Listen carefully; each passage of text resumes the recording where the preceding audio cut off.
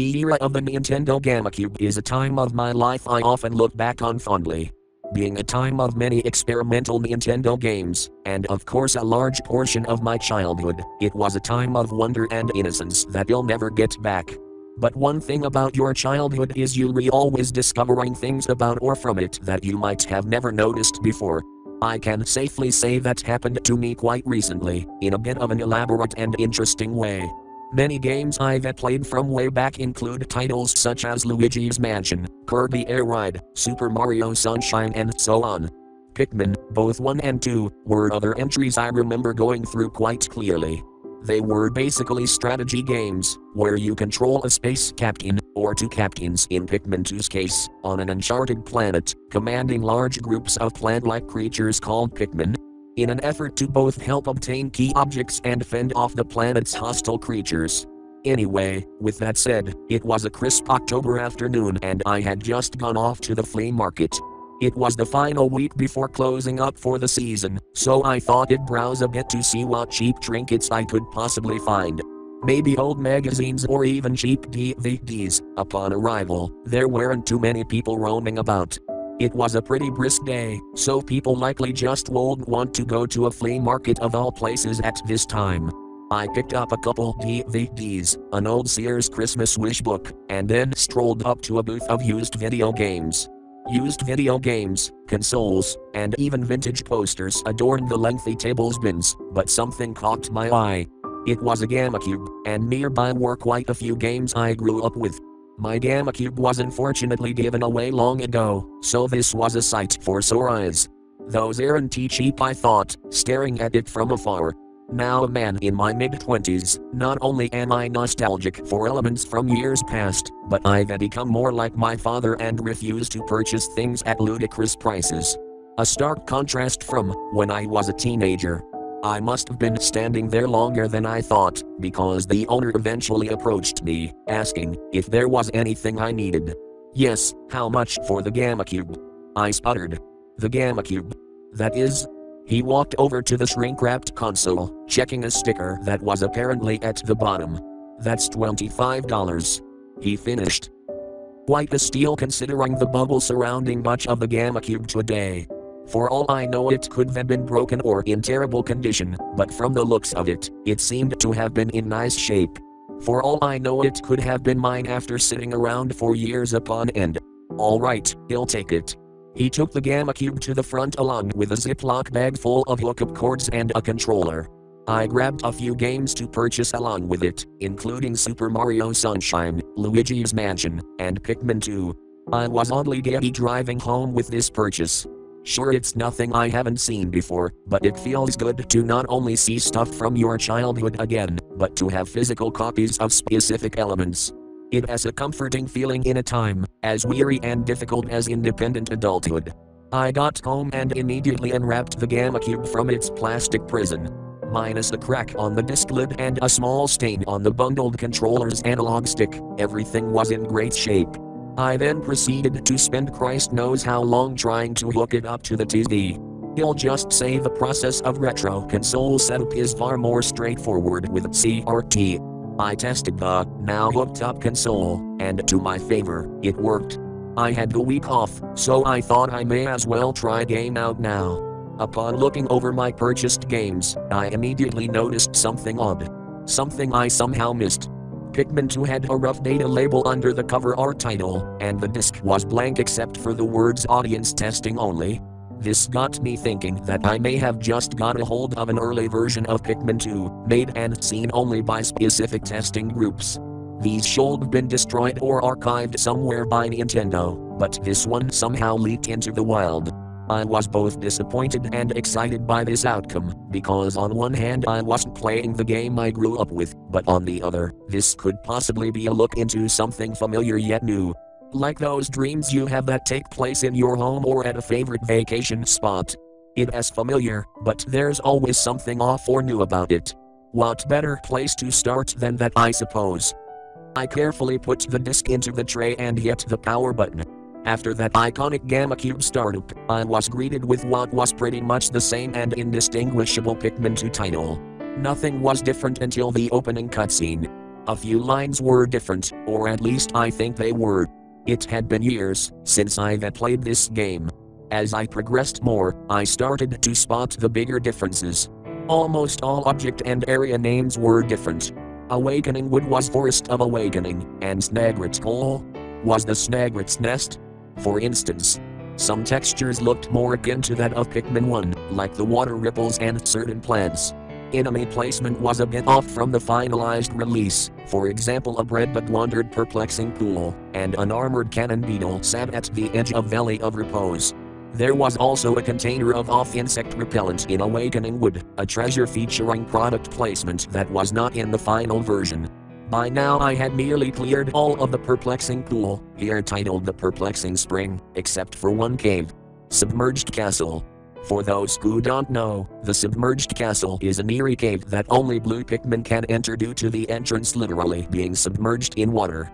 If you stay more than 5 minutes on any sublevel, the cave's boss, the Water Wraith, will drop down and dangerously patrol the corridors on 2 stone rollers. However, if you've played through the game more than once and you know what you're in for, this cave isn't too much trouble. I was now marching a horde of blue Pikmin to the notorious Submerged Castle, which in this beta is revealed to be named the Submarine Castle. The ship hesitates to follow Olimar and Lowy into the cave as usual, but instead of reasons being delicate machinery, it states it senses overwhelming detections of abnormalities, and recommends you contemplate your actions carefully before you enter. A bit odd, but this was in fact an eerie cave. It was inevitably going to acknowledge it, I guess. Maybe it was a hint to the Water Wraith's role. I jumped in, ready to race against that 5-minute timer. Sublevel 1. Before I could move I was interrupted by the ship. It was telling us an anomaly is interfering with the functionality of our devices, and the radar and enhanced light features will not function in this cave. As the cutscene ended, much of the floor was dark. The lighting upgrade, an object you find in the subterranean complex that improves lighting in caves, was no longer active. A bit strange, yet I don't really know what I was expecting. This was an early version after all. For all I know this could have been scrapped, for unnecessary bloat. The music was a slightly lower pitch than the finalized one, with a reverb that sounded as if the track was echoing through the corridors of the cave itself. The fiery Bulbwax holding treasure lay asleep, as it was in the final version, but then I spotted a new enemy. An almost ghost-like slug that would seemingly phase in and out of visibility. Like any slug, it slowly moved across the grainy blue floor in its own natural fashion. When I approached it, it simply phased away again, except this time it reappeared looming over my Pikmin. I took no chances with this new creature and started tossing Pikmin. Just as I did so, it opened a mouth from underneath its body, which increased in size by the second. It began inhaling Pikmin accompanied by frail screeching. I killed it before it could do any damage, and pursued. The geyser to exit was nowhere to be found, and far more bodies of water spilled across the floor as I explored. Water trickled down the walls in various crevices, giving a bit of a claustrophobic feel to it all. As I took down the fiery Bulbwax and collected the last treasure, I made my way to the next sublevel. Sublevel 2, the next sublevel was even darker. Like the battery dying on a battery-powered lamp, the lighting was about as dull as I've seen it so far. As I began to gather my Pikmin I heard not the familiar sounds of Bulbmin walking around, but something unfamiliar. Like those uncanny dreams.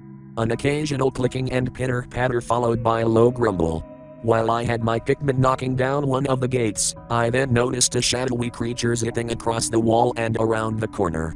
Have you ever seen those large huntsman spiders from Australia? They're super quick, and this creature's movement closely resembled the dash of a huntsman. It then came back around the corner, running in my direction. It revealed itself to be a large black with spider-looking creature.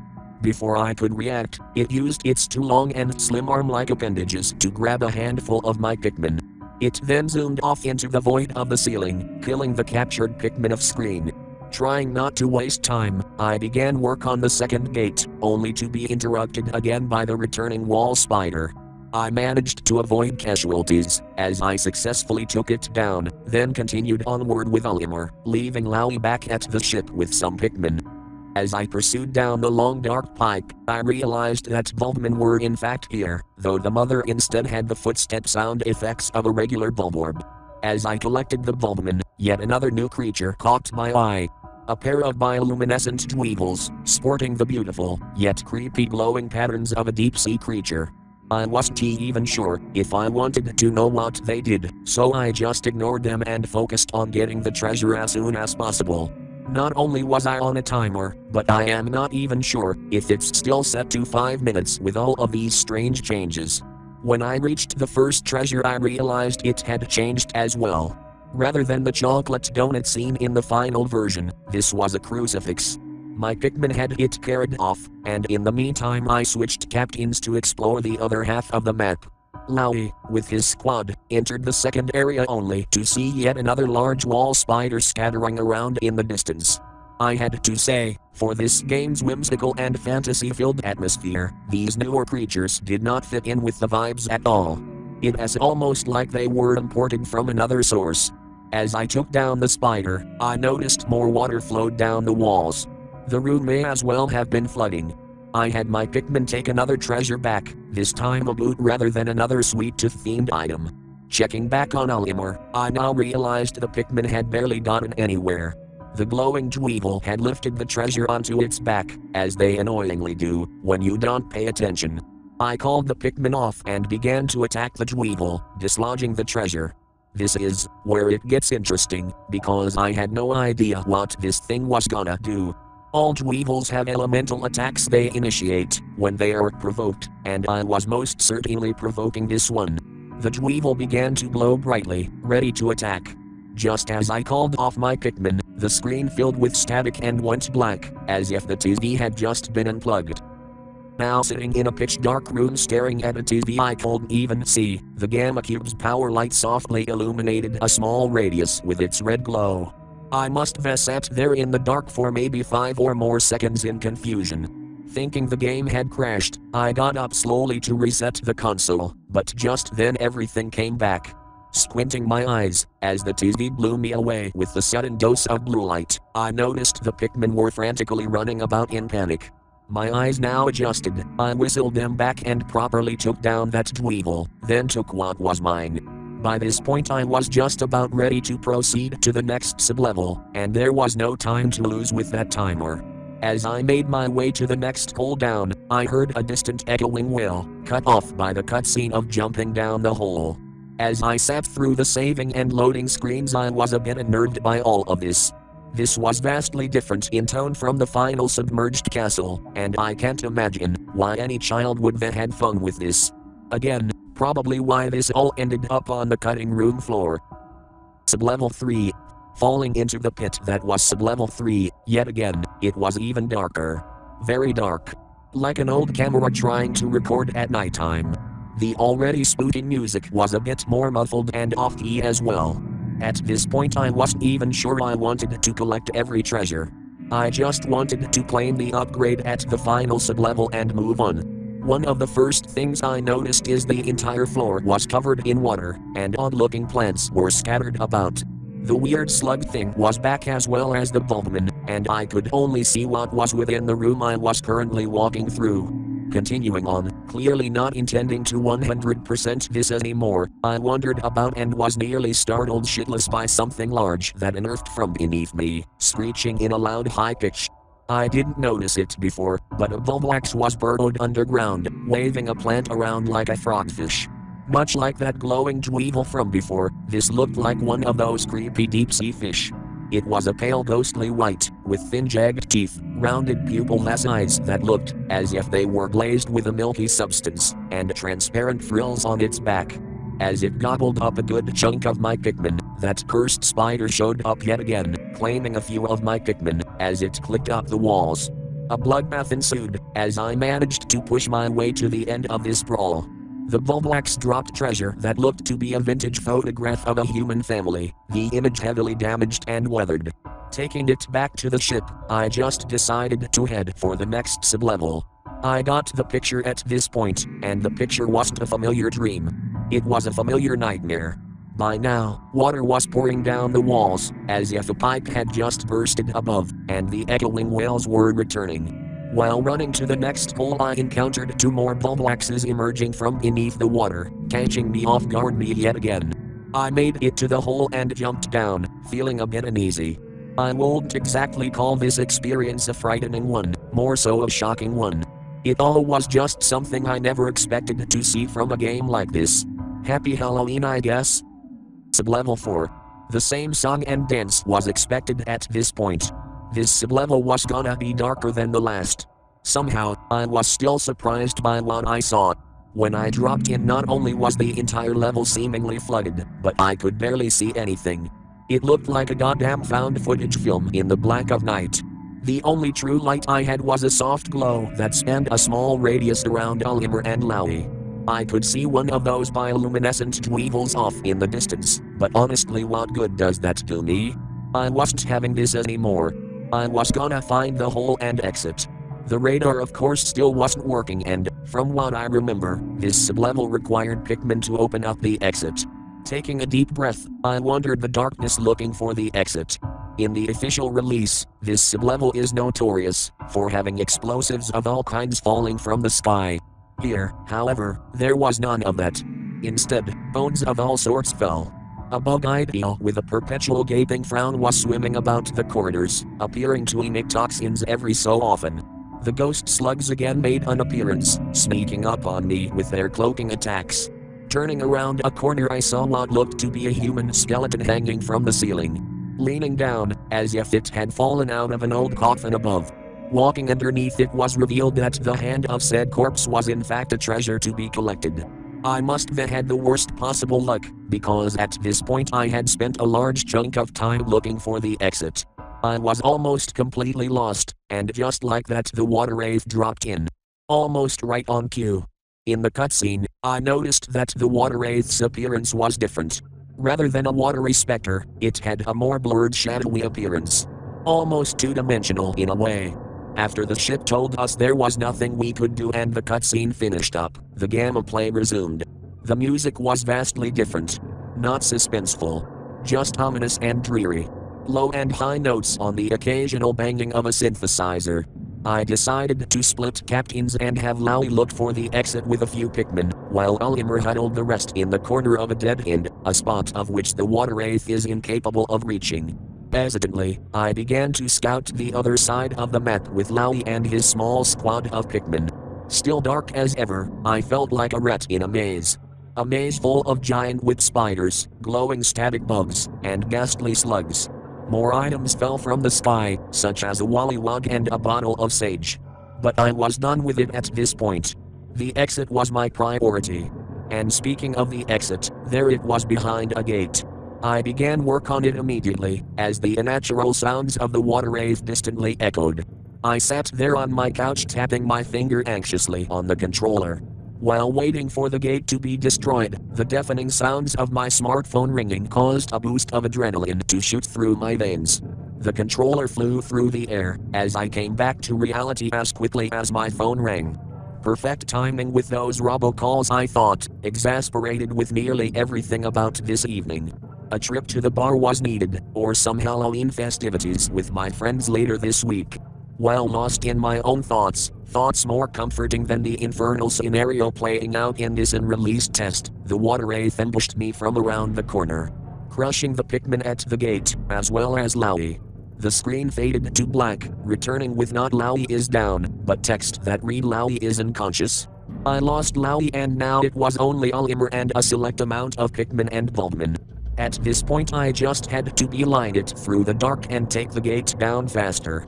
I used some ultra spicy spray to make my Pikmin as quick and strong as they could be, and ran. I could not hear the water wraith, but could only hear it through stereo sound.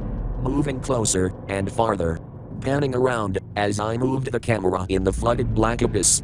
Luckily by now the water wraith had already run over and killed nearly all of the floor's enemies, so this really came down to being quick. I got to the gate and made no haste. The spray I used sped up the process significantly, but not fast enough. I heard the water wraith coming. considering it targets the active captain, I decided to act as bait and run around far from my Pikmin at work until their progress was complete. As I thought, there was the water wraith, looking like a menacing shadow being casted by nothing. Stalling and baiting it, I carefully made sure to both stay close and not get hit. Lowie got a one-hit death from the rollers, and I didn't intend on redoing this hellhole. I heard a jingle play, a notification that the Pikmin had finally finished their task. I ran through the dark watered corridors and to the hole like my soul depended on it. Jumping down the hole, I exhaled a breath of relief. "Fuck this game," I muttered, leaning back, my eyes fixated at the ceiling fan, spinning clumsily and almost mockingly. I was so ready to beat this thing up and call it a night. I'll drive it with those stupidly overpowered purple Pikmin and claim the plug iPhone upgrade. But again, the submarine castle seems to be one step ahead of me each time. Sublevel 5. Final floor. The lighting was a bit more generous on this floor, with glowing mushrooms creating pockets of light like street lamps. The water was reduced to only a couple of puddles in the arena ahead. But the biggest change was the candy pot buds. They weren't purple. They were white. I was dumbfounded. How are you supposed to defeat the water wraith? Maybe you don't in this version. Accepting what was given to me, I flung some Pikmin into the white candy pot buds, creating a group of 10 white Pikmin that I had no clue what to do with. As I was knocking down the arena and geyser exit gates, I almost wondered if they were only here to dig something up. Like the final version, the treasure gauge was pointing to the arena, so maybe there is something special buried there. I gathered my white Pikmin and headed for the arena, scanning around to see if I was right. The only source of treasure pointed to the center, where the boss drops in. I hesitantly swarmed my Pikmin through the center, and not only did they begin to unearth something, but the water wraith didn't drop down. They dug and dug until eventually it was revealed to be the professional noisemaker. Treasure, in other words, the plug iPhone upgrade. I rushed back to grab a few more Pikmin to help dig and carry it back. The crimson treasure was now fully unearthed and ready to be hauled away. I guess no boss battle was needed. But just as always, this cave is ready to surprise me. The water wraith was falling down as the treasure was being taken back. All I could do was watch and hope the nimble white Pikmin could make it before the water wraith started to move. I contemplated gathering my other Pikmin, but quickly trashed that idea after the lights dimmed back to darkness. The shadowy wraith was now rolling its way to the ship as I ran to the geyser, ready when the Pikmin were. Thankfully, the Pikmin did make it back with the treasure and I got what I came for. Without thinking, I skipped through the ship's text almost as if I was speedrunning this shit, then exited the cave through the geyser. The results screen came up, and of course, I barely collected anything and I lost about 65 of my blue Pikmin. But honestly, I didn't care. It was the least of my concern. I was baffled, confused, and on the blurred line of agitated and disturbed. What the hell kind of cave was that? What kind of family would be satisfied with this on their TV? The original Submerged castle was perfect the way it was. The definitive spooky Pikmin experience. As I was contemplating the choices of the developers, I then realized that this was the original. The one we all know is the redone version. Remade after test audience feedback. Whether kids or adults, they must have had mostly negative things to say about the submarine castle. Well, I don't blame them, because it wasn't fun. It was surely an interesting experience, I'll give it that. And in the end I am glad I know it exists, but it wasn't fun nonetheless. It was nightmarish and gloomy, and it made me appreciate Nintendo's knack for balancing all ages family appeal all the more. Yes, I did play the rest of the game, but I never went for 100%. I know people are gonna be asking for screenshots and footage after this, but I really want to put this behind me. I don't intend on going down that unfinished cave again, and I now prefer to keep this copy preserved in a protective casing and stored away for historical purposes. And yes, I did have a happy Halloween.